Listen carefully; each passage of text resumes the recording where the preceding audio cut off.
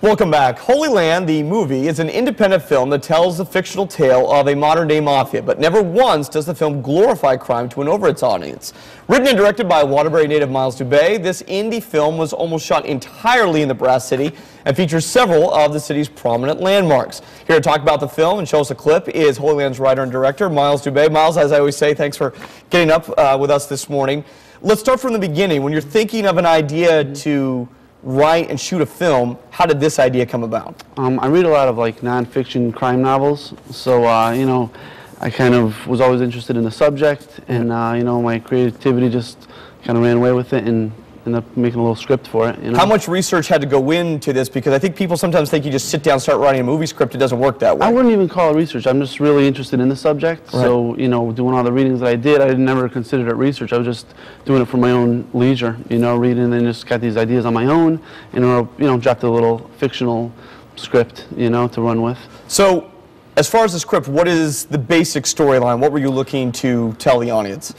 Really, it's a story that takes place from 2001 to 2005, and it's really seen through the FBI agent's perspective. You know, for this crew chasing, these FBI agents chasing this organized crime crew, rather than, you know, usually you see stories through the eyes of the organized criminals themselves. Right. It's a little reverse, you know, it's just through the eyes of the people that are actually chasing them.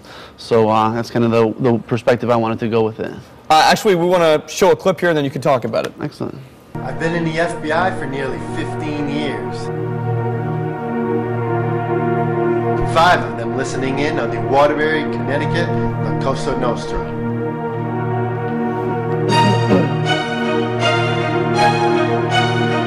If I wanted to bring the flag back to Waterbury,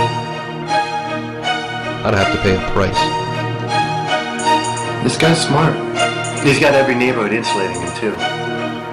So I knew eventually. What I'm noticing there, Miles, is obviously shots of your hometown. When you're shooting on location, does that help you because you know exactly the geography and exactly what shots you need? Definitely, definitely. I'm from Waterbury. I lived there my whole life, so you know, knowing what I wanted to do, especially, you know, since I wrote the script, I have the visual as far as, you know, how to make it happen. And like I said, I'm pretty familiar with the area. So. Are you turning some heads? I mean, like, I'm sure, are people seeing a camera? That scene we saw the motorcycles going down the highway there. Are people kind of doing one of these things? Wondering what's going on? Everyone's kind of rubbernecking just to see, you know, what's happening. You know what I mean? But everywhere we've kind of asked for permission to film has always been open arms with us, and then, you know, let us right in. So it's been an easy process. You know what I mean? How difficult is that in the sense of going piece by piece? Because you don't shoot a film in sequential order of how it goes, right? So how do you decide what has to go where when you're shooting? We filmed it pretty much the easiest scenes first, and went to, you know, the more difficult towards the end. So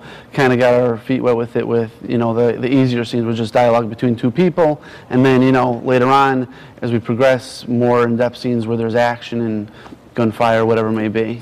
Did you get a reaction from some Waterbury officials, mayor, police? Like I said, everyone's really been, you know, giving us, we had to get permission to film, you know, in some of these locations from them. So no one's given us problems so far. Everyone's pretty been, you know, excited about it, and we've been in the paper a few times, so people are aware, you know what I mean? It's not like they're just coming out of nowhere with it, so they've been pretty receptive. Now, what do you have to do? We were talking about this during the break. You want to show it, where do we start, and or how do we see it first, and then what happens after that? It'll be premiered at the Palace Theater in Waterbury, and then from there we're going to go to a few, we're going to show it in theaters throughout Connecticut before we start entering it in film festivals on the East Coast. And as well as New Haven, is it going to be shown here as well? Yes, yep. We're going to show all the major cities in Connecticut, Hartford, New Haven, Bridgeport. We'll try to hit all the theaters there, and then, like I said, the main thing too is just put it in these film festivals throughout the coast, and, you know, see what happens. And then, of course, are we starting the next film as we're distributing this film? Do you already have the wheels turning? I don't. I need to finish this project before we start, you know, get going with the next one. Okay. Well, thank you for joining us this morning. Of course, as always, you want more information on this project, the movie project, you can log on to our website at WTNH.com. Let's go over to our own film buff, Erica.